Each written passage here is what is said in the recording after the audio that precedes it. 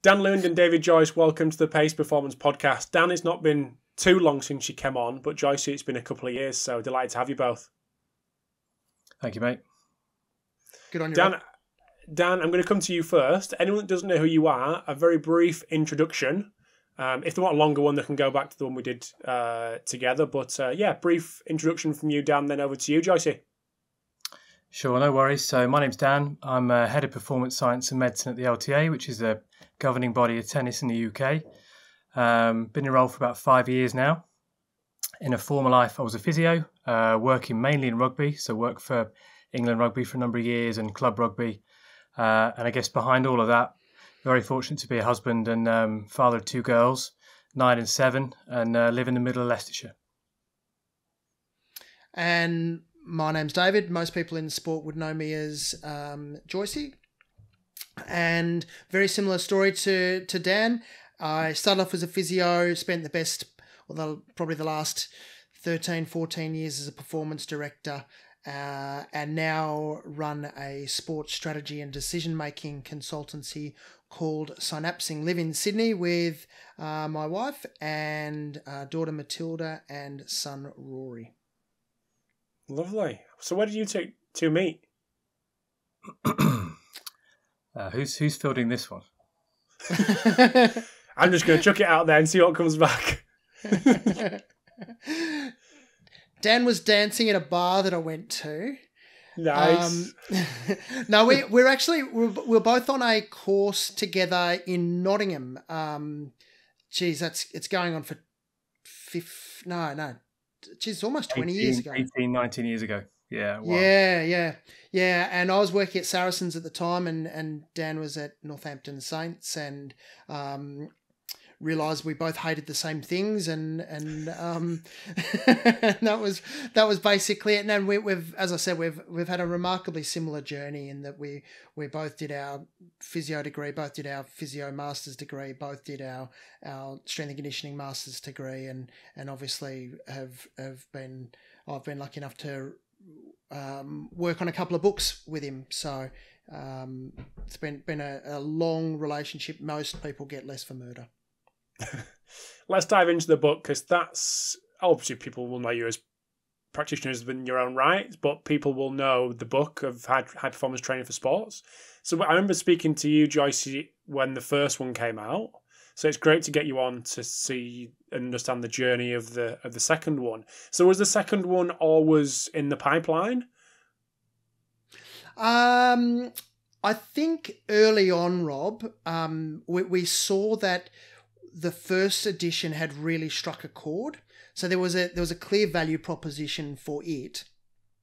And we were lucky enough to, speak at conferences around the world, and people kept talking about how much they really enjoyed high performance training for sports, not just for the fact that it was encompassing a lot of issues. I think it was just the way it was written, and people felt that they were getting amazing content from people that they would have to spend hundreds upon hundreds of pounds or dollars to get to a conference. So I think when we started to see the traction, we thought that this might be something that would have a bit of a life going on, and that's certainly how it seems to have panned out. So Dan, what's the new edition? Because it's not a typical just a second edition. Like, there's loads of new stuff in there. Yeah, so I guess there's a bunch of new content. So I mean, off the top of my head, there's 7 or 8 completely new chapters. There's certainly more than 75% new material in terms of kind of revamp and refresh of ideas. But I guess when you step back a bit further, and I guess it's probably reflective of Dave and my growth and evolution over the last few years, and just the changing kind of landscape of sport. But there's a lot more about the how. So kind of working at the kind of player coach, player practitioner, coach practitioner interface, that kind of space. So just from my own personal perspective, there's stuff in there around learning environments, learning strategies, coaching and cueing, and the use of language, creating high performing environments to work in. There's some really good stuff around holistic support, and I guess again reflective of the world we now live in, and some of the complexities and stresses of being in sport as a practitioner or as an athlete. Quite a lot of work around well-being, which is from a personal point of view, is a fantastic chapter, which I really enjoyed reading, let alone working on with the guys. So, and then there's some work around, again, translating high quality S&C into performance, on the field, on the court, into play. So I think they're the big things that change for me. I actually did a survey, and I think I told you guys about this, about people that have been on the podcast, and asked them their top 5 strength and conditioning books and top 5 non-strength and conditioning books. And High Performance Training for Sports came out number 1 as podcast guest. Number 1, obviously, strength and conditioning book. So there you go. I did tell you, didn't I? I hope I did. I don't know. I think you told me that. Well, there you go. Good news. Very good news, mate. Yeah. So that was great. We'll because you said you guys have had very similar journeys. I'd like to dive in before we dive into your chapter that you wrote together. Have a little chat around probably both your transitions away from directly athlete-facing roles into more leadership, and I'll come to you first, Joyce.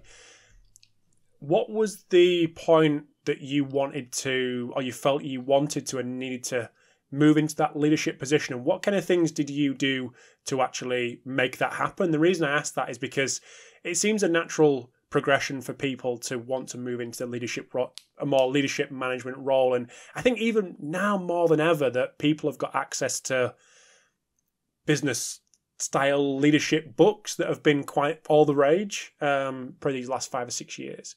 So what's your journey into less athlete facing roles and more leadership? I guess, Rob, for me, it was about impact and scaling of impact. And as a physio, you have impact on an individual basis, which is magnificent, and it's really, really great. But what I realised that from that perspective, it was actually a small aspect of what performance was, and certainly for me, and I won't speak for Dan, but certainly for me, I found that adding the strength and conditioning bow to my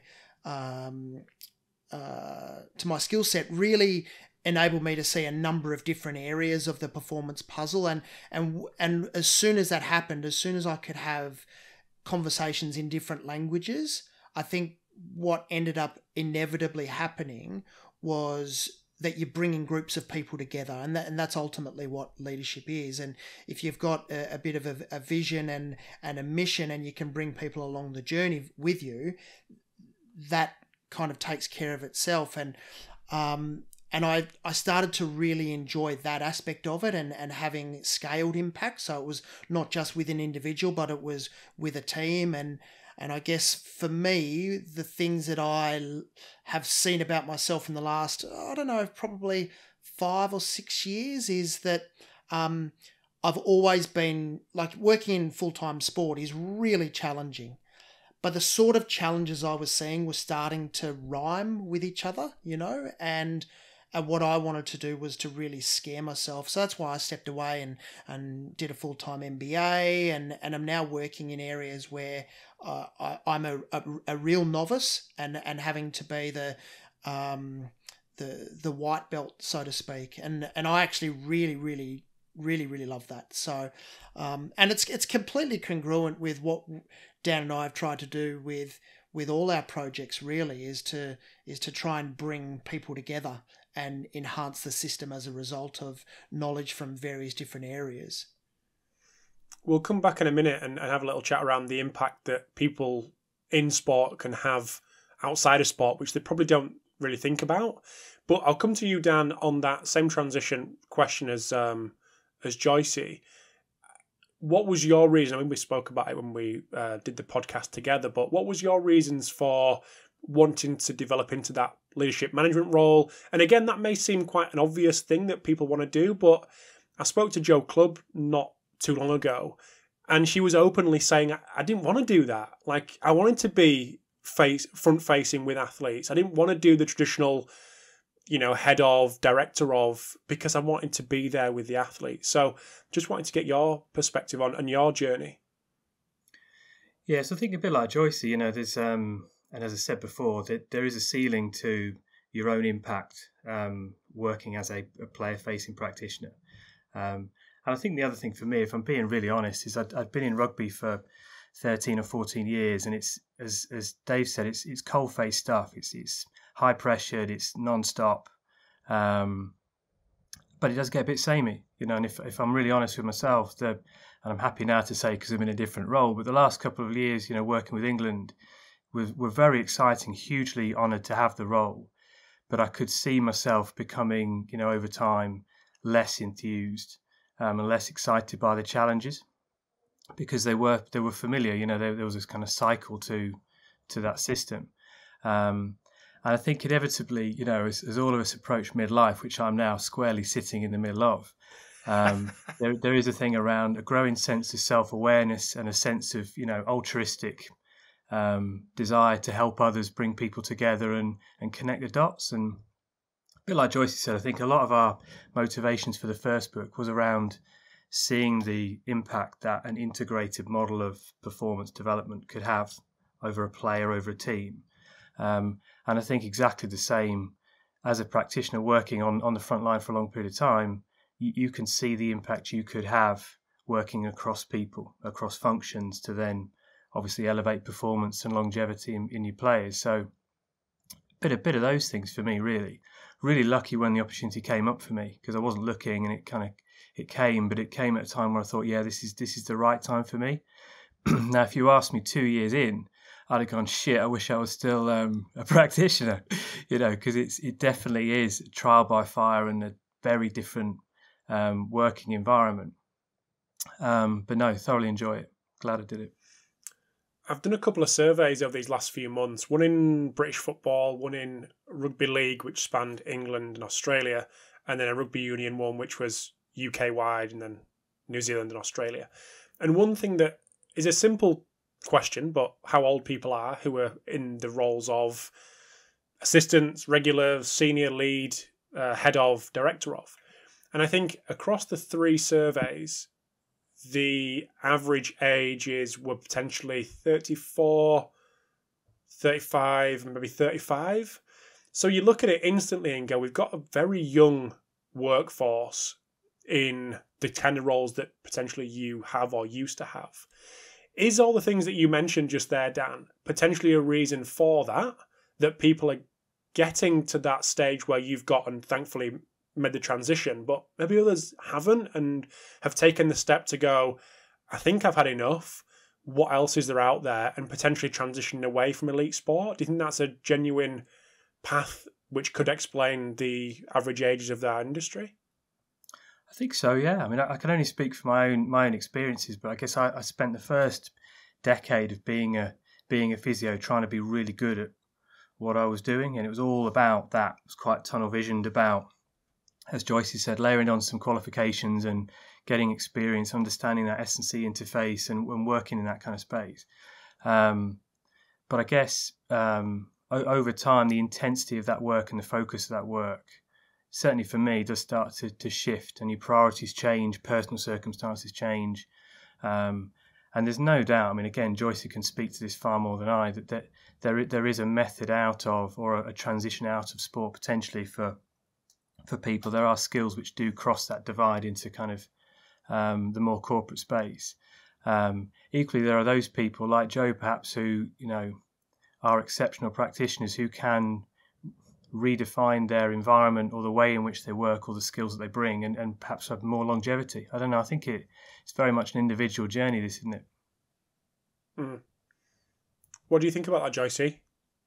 Yeah, I'm really similar to Dan in that. I think it gets, certainly for me, it gets down to how different your environment is. Even if you can be in one club or one organisation, and what you're doing from year 1 to year 10 are poles apart, and the context and the environment changes that much. So you're constantly being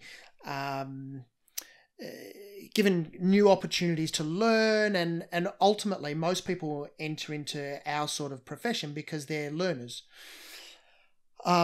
If your context or your environment doesn't change, or if you're doing the same job at a different organisation, it does get a little bit samey, I reckon.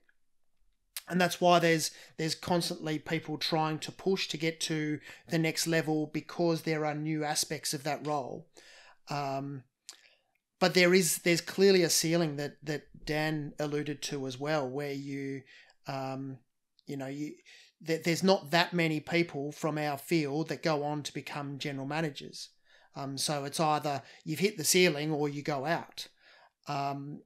And there's probably an attrition past that sort of 40 years of age, to people that go on and go, well, I'm interested in seeing what else life has got to give, if they can't shape their environment that they're in, particularly in the athlete-facing roles, I reckon. And it is really hard, as we can both attest.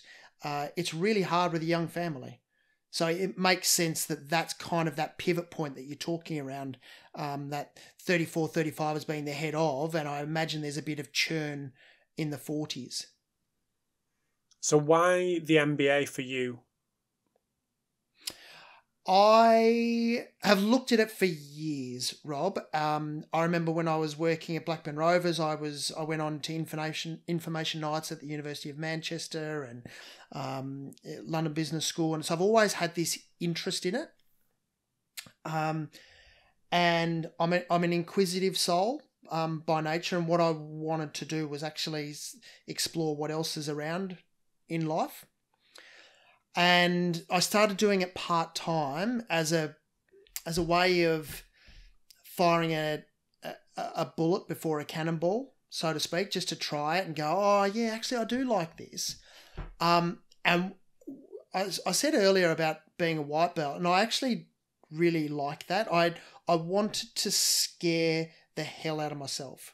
And I'm having conversations with people about, financial models and marketing strategy. And I've never thought about this sort of stuff. And I was just by so far the novice. And I loved it, because the thing I know about myself, Rob, is that I get exhilarated by a really steep learning curve. That's what I'm good at, is gathering information and onboarding it really quite quickly. What I know about myself is it's that last 10% of learning, like of sheer mastery, that I find particularly effortful. Where my skill set is actually bringing all sorts of different areas together and shining a different light on a problem. And the MBA was just so incredibly helpful for that.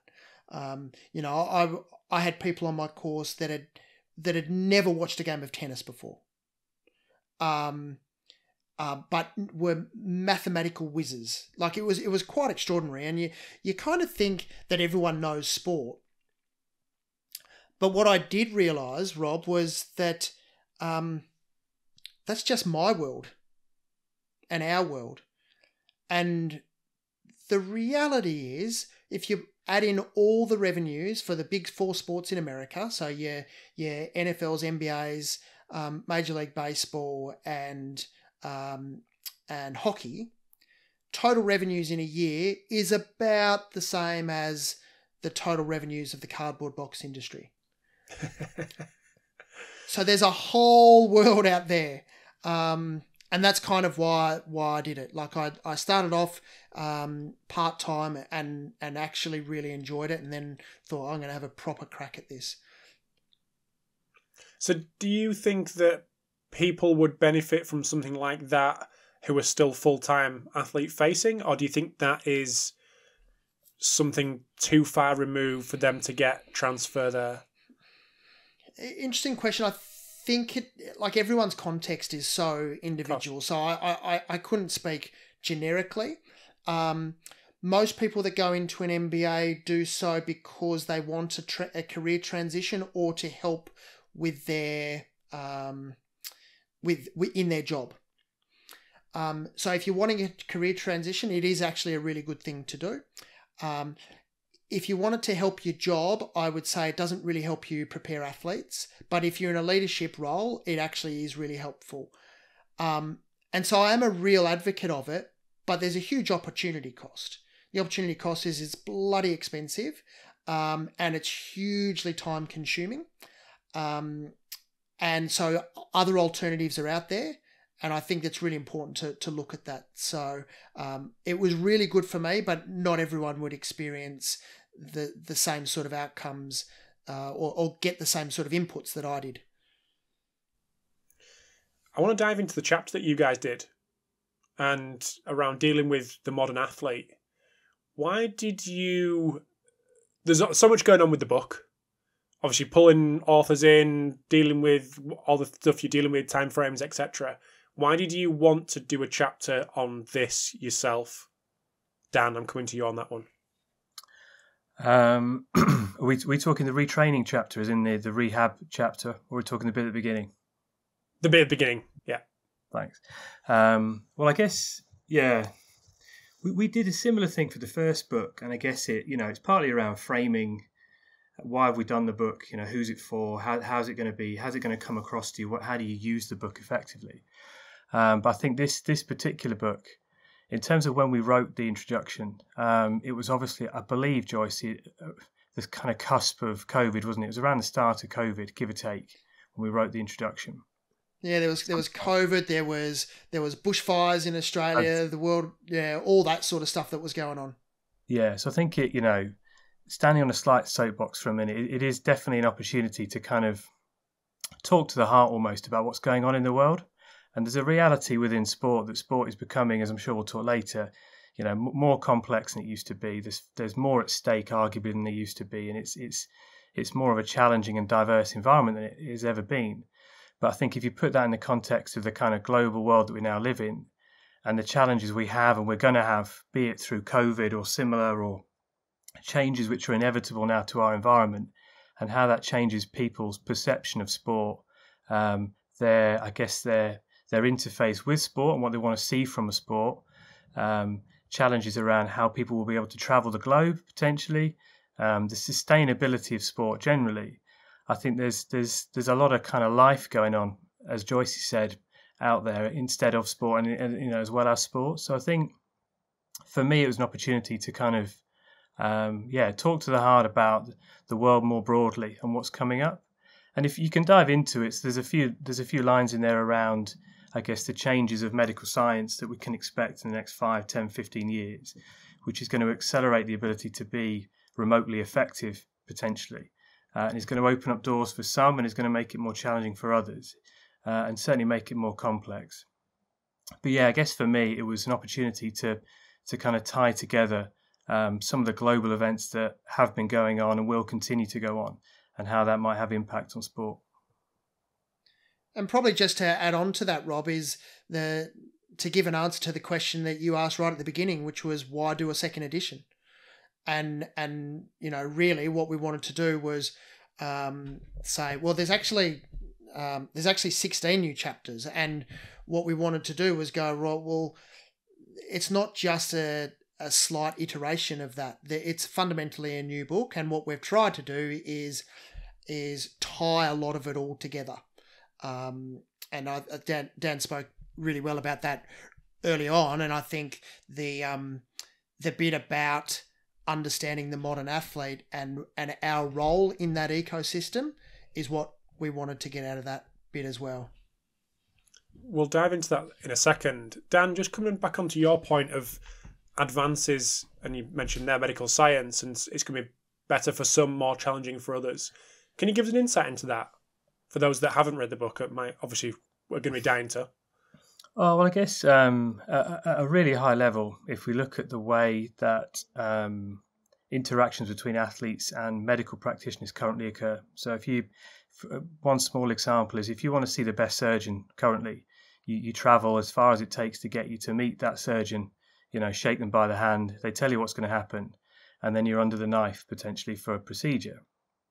And it's not beyond the realms of imagination that in 5 to 10 years' time, that same surgeon could be operating on you remotely, without needing to meet you.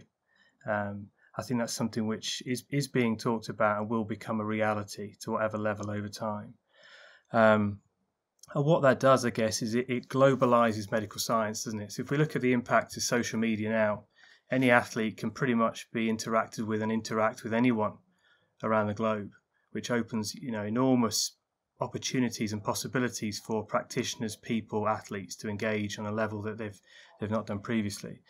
And I guess within the medical sphere and medical space, in terms of things like procedures, surgical procedures, in terms of things like remote monitoring, assessments, I think that the world will open up, so it doesn't you won't need to travel the thousands of miles that currently perhaps you do to meet that right person to work on you in that way. So I think that's one small example, I guess, of where medical science is probably going over the next 5 to 10 years. The surgical example is just mental.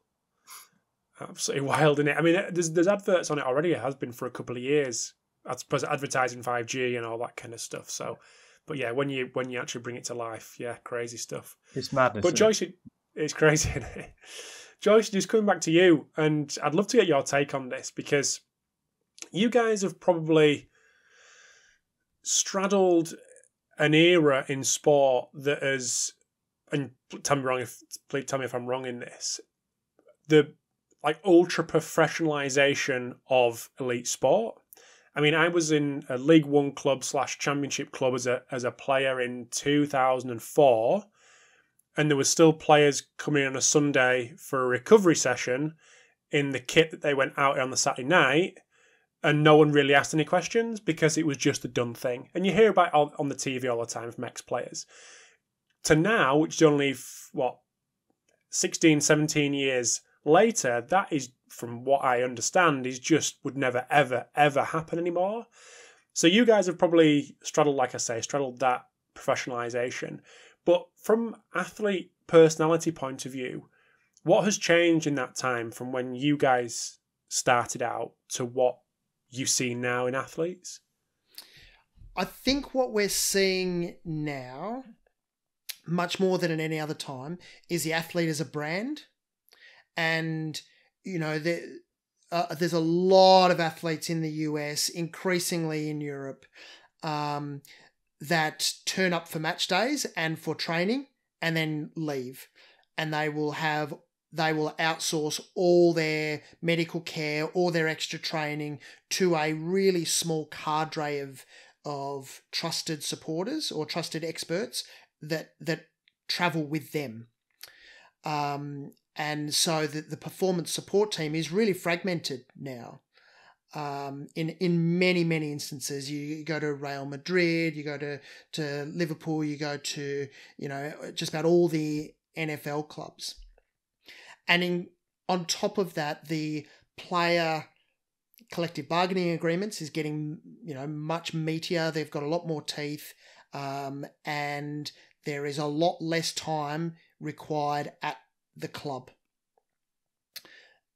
which means there's more time away from the club, but the expectations on the players are still sky high. So they know that they have to be in peak condition, which is built what I would say a cottage industry. It's cottage at the moment, but it's actually going to be a really big industry over the next 5-10 years, I think, of people providing performance support services to 3 athletes. What do you think about that, Danny? You probably see that more than I do with tennis.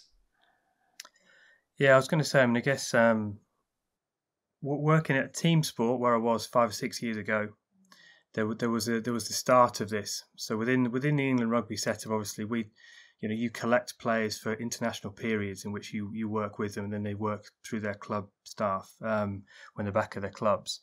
But there's no doubt during the time I was there were some players who had their own individual physios or individual, I guess, performance support staff that they work with as well. But I wasn't hugely aware of it. There was a couple of incidences. I wouldn't say it was widespread.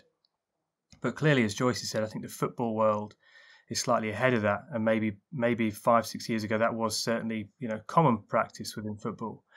I think my experiences in tennis is in some regards some way ahead of other sports in terms of this branding or commercialism of the athlete or self-commercialism of the athlete by the athlete, and certainly within tennis now, it's an individual sport anyway.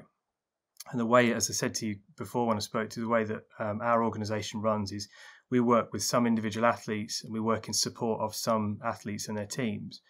But there's no doubt, if we look at the external influences that a modern tennis player has, they may have one or two agents. They're certainly going to have personal staff working with them. There's certainly going to be a great deal more social media thought in terms of their lives and the way that they make decisions, because they are a business. And I think, as Joyce has said, team sports, it would definitely seem, are heading in that way as well. And as the money goes up and the expectation remains or goes up even further, you can see that happening, can't you? So yeah, I'd really agree with those observations. And it was probably clandestine to start with, like it was done on the sly that you'd go and see another physio. But I think looking, not too far into the future, that will be the expectation. Is this going to be a detriment to the club staff?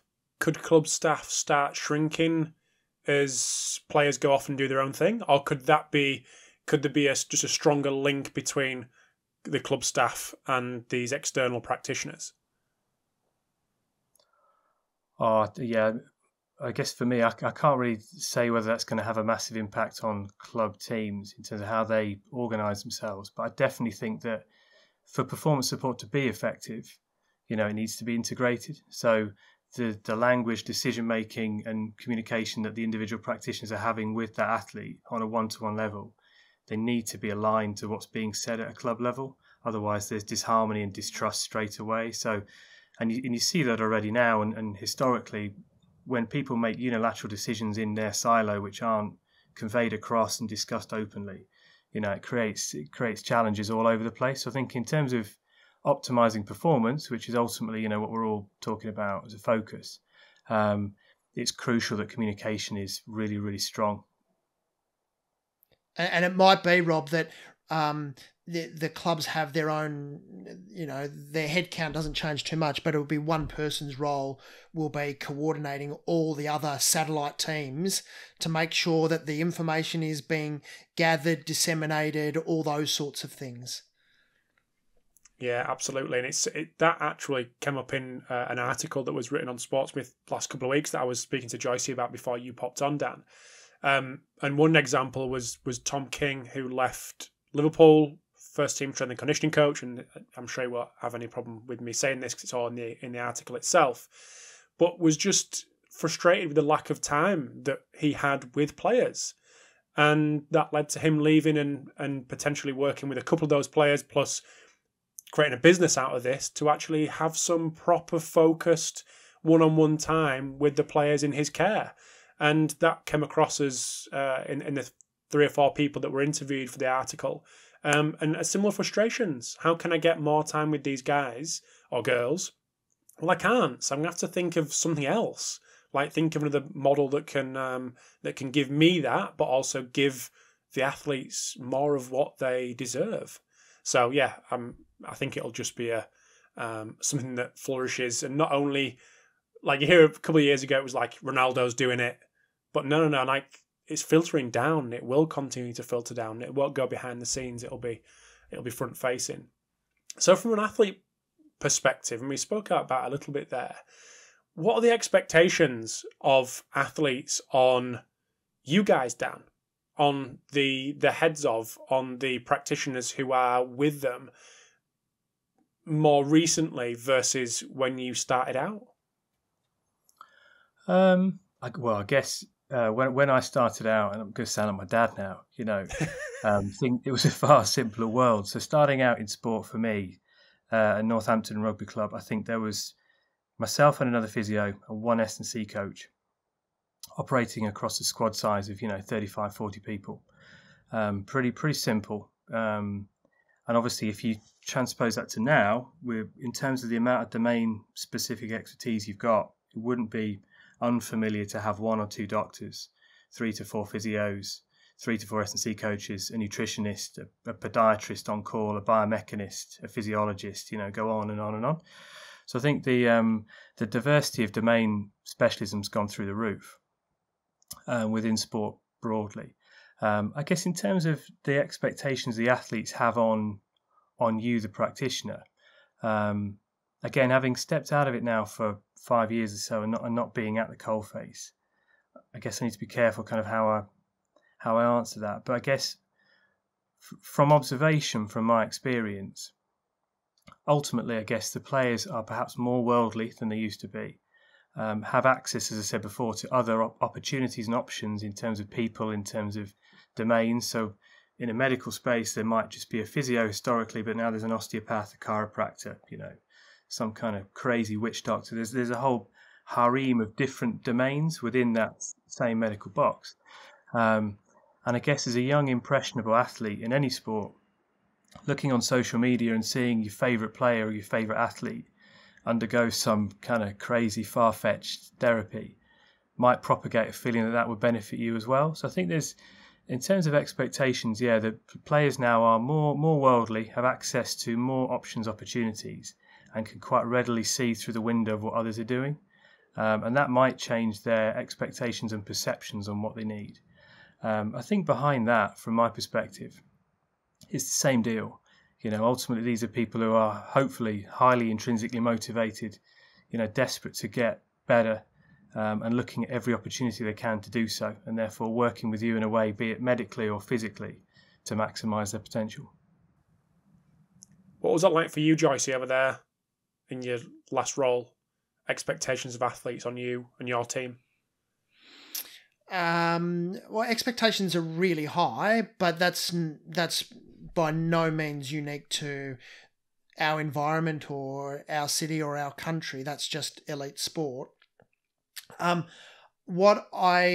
I try and chart the last even 10 years, Rob, I would say that players and athletes have become more savvy in knowing what their rights are, which is, one of the great shifts in sport over the last decade, I would say.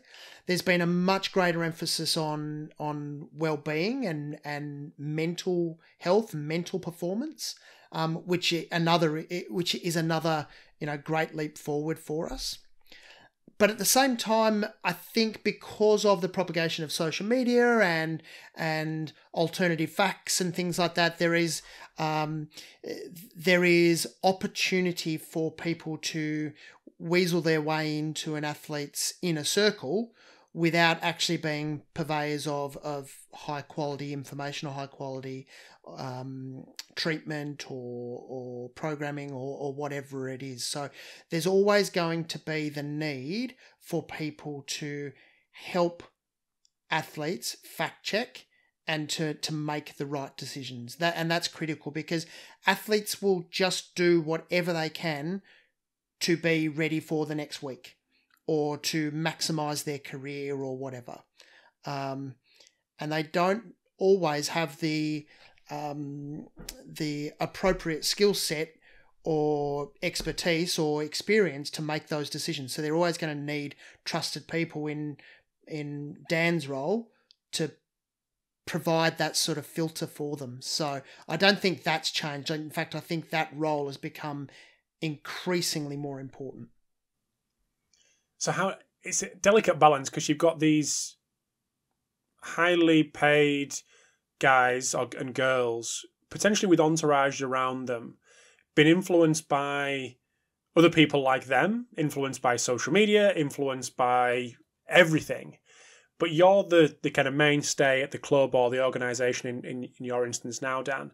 How do you go about that? How do you go about being sympathetic to their want to get better and look for outside influence to try to do that, but also go, don't think that's really right for you, even though you've potentially got all these other people around you saying, yes, go for it, do it? That's a delicate balance, because you obviously can't lose the athlete or lose the player. So how do you go about that, Dan? It's tricky, mate, honestly. And I guess from my perspective, ultimately, within the context of my role, we're trying to empower young people to become outstanding tennis players, and we're operating in a decentralized system. So we don't have the right, nor should we, to tell them what to do. What we do represent, as you kind of touched on there, is we're consistent, And I think the strength you have as an organisation is to be someone who is consistently there for the player and the athlete on their journey, and consistent in your behaviours and in your interactions as well. And I think certainly in tennis is one example. The average turnover for a coach and player is something like 18 months. It's a very, very or relatively short period of time. It's hugely intense, and you can quite explain why it is so short, I think, in that regard. But there's this constant flux within their world, even when they're super successful. And I think being able to be the consistent kind of background support for that as the safety net, if you like, I think there's real merits in that. And that's how you build, I guess, long-term trust as well. And I think equally, as I probably said in the last time we talked about this, there's a lot of getting out of your own way. So, there's a lot of making sure that you are open to the player and athlete's perspective and perception of what is going to make them better, because ultimately it is all on them. When the lights go on, it's on them, not on you. So I think that you need to be constantly open and welcoming to other people, other ideas. And then I think the consistency area is the interface between best practice and your knowledge of best practice, but delivering it in the right way. And these are all kind of really easy words to say, and I think the reality is it can be really tricky. But from my perspective, getting better at it, and I need to still get better at it, has been all about being more self-aware, parking my ego at the door, being genuinely open to what it is that people feel will make them better and how it will work, and being really consistent. Whether they like you or loathe you, whether they choose you or choose something else, at the end of the day, staying consistent is the way that I think long term will do the best by the athlete. But as I say, it's easy to say. It is really, really hard to do, and it can be very challenging. And there are certainly times where I've had to speak my mind and say that I don't believe that this is going to help you or this group or this team. And these are the reasons why.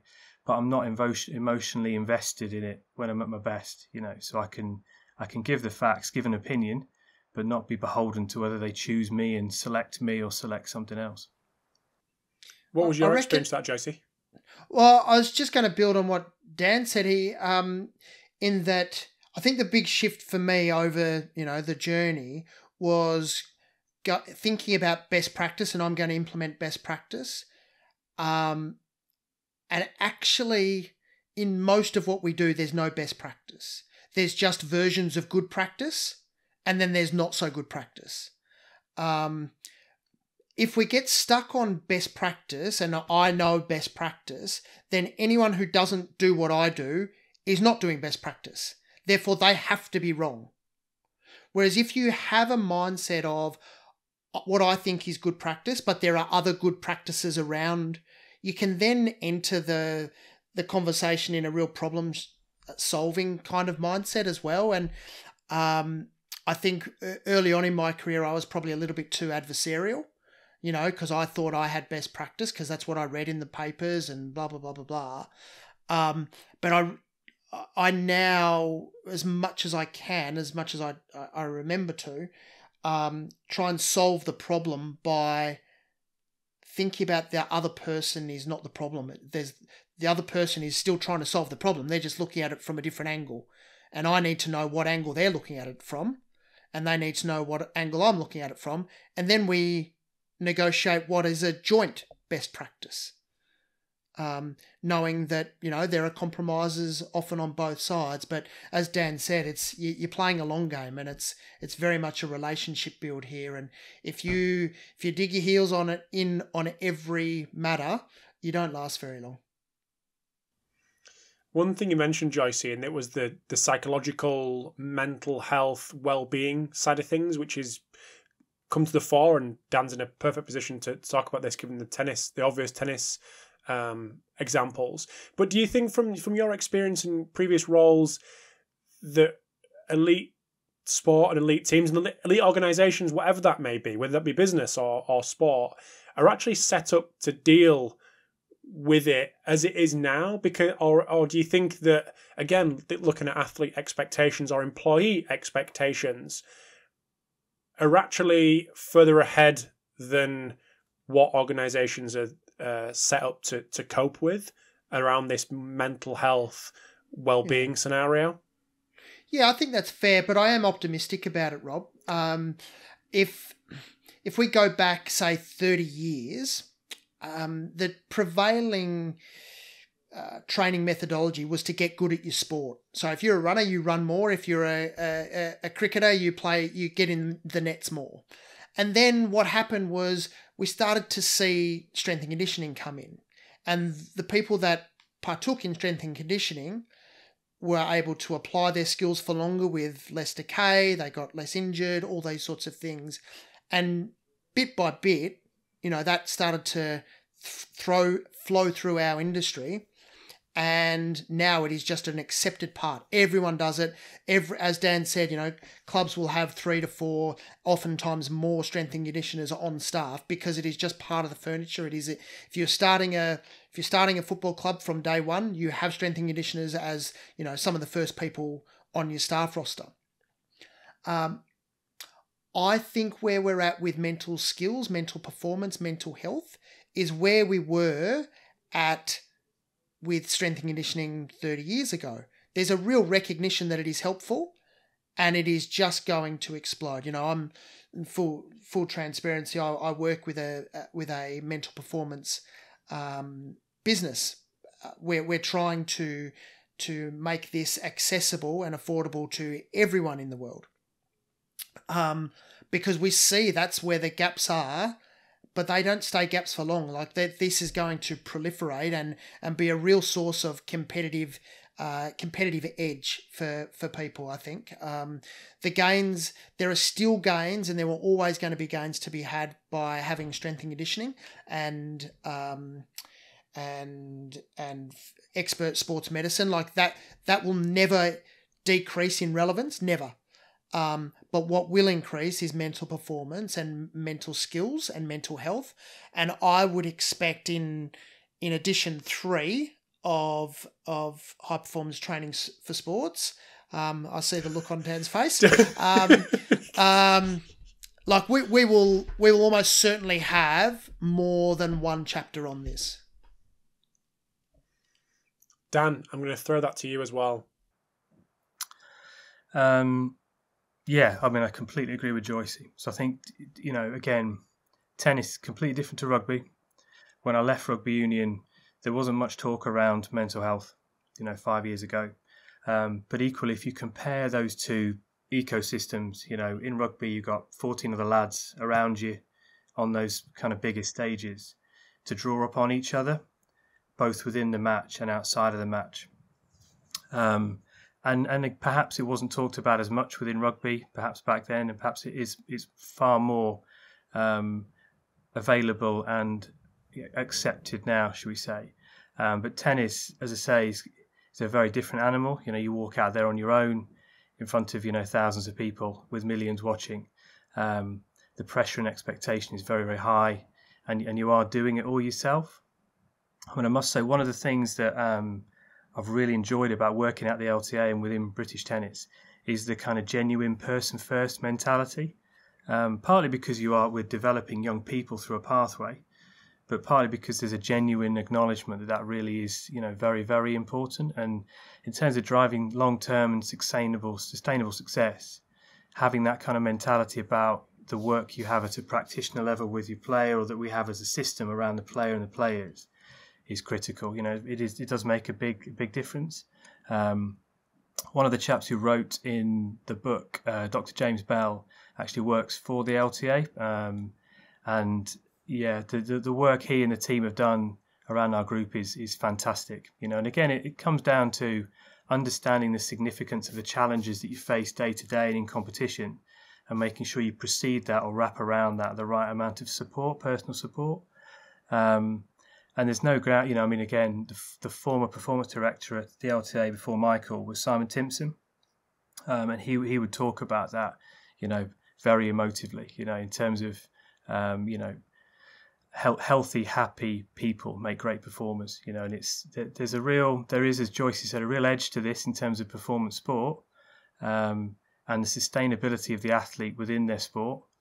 But I think moreover, that the holistic model of support that we wrap around people is paramount, given the pressures that they're under and the things that go on behind the scenes and the complexity of the world that they have, the family circumstances, personal circumstances, the expectations on them as a performer.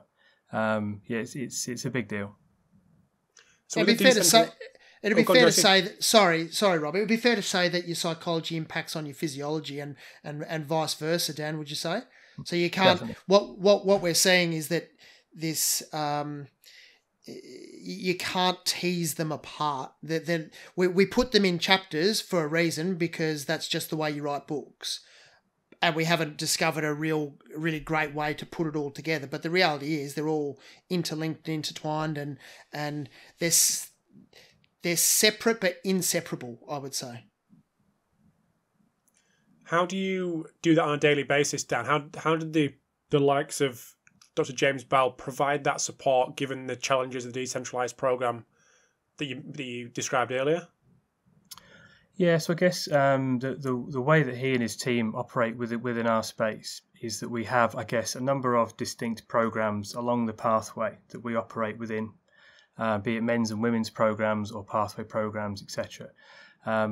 We then have some, or quite a heavy amount of bias towards our education and coach and practitioner development work, which is more about the system. So it's more about understanding the network of people that work within it at a practitioner level, coaching level, the family that are around these players, and making sure that they're given the best possible resources and advice and education around this kind of stuff. So I think it's multimodal. So I think there's certainly work that James and his team will do at an individual level with players, and that could be performance biased.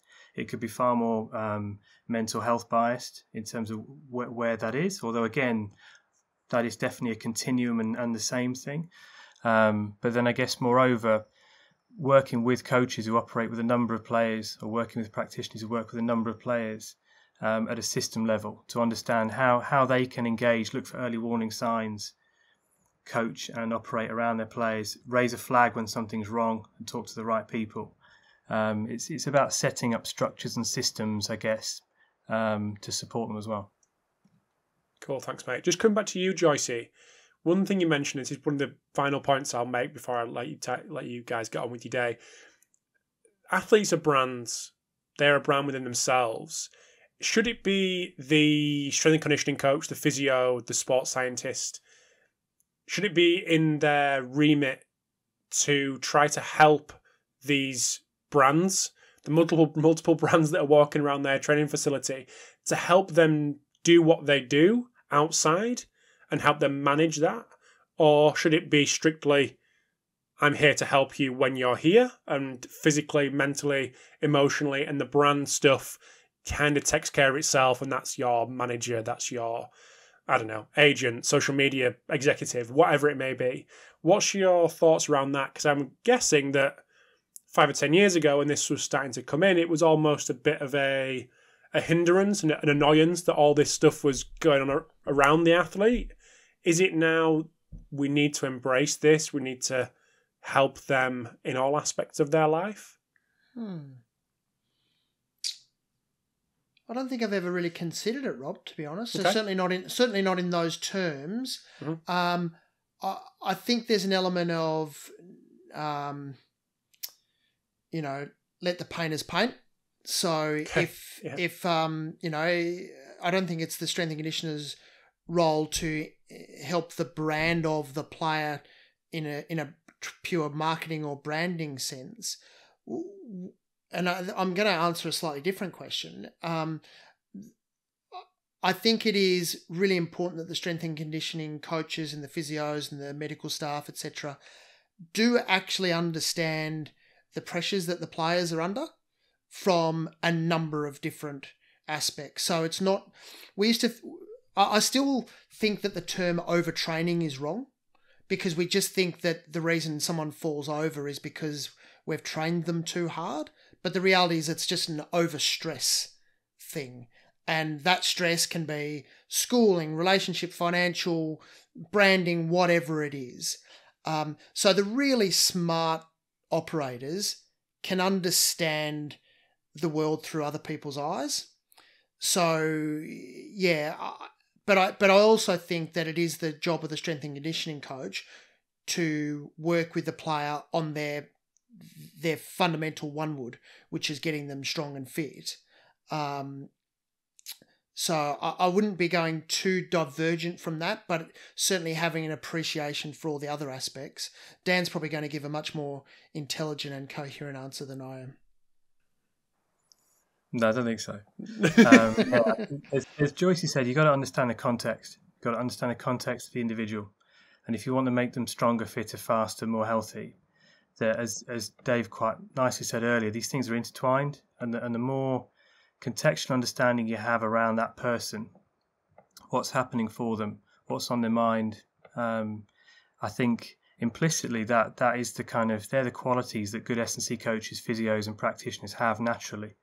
But it is pretty critical that, you understand the whole picture. If you're going to try and make the biggest change, and understand when to push, when to pull, when you're going to rein back, when you're really going to chase this, is to a degree dependent on understanding what else is going on, not just what match is coming up. So I think, the worlds are getting more intertwined than they've ever been.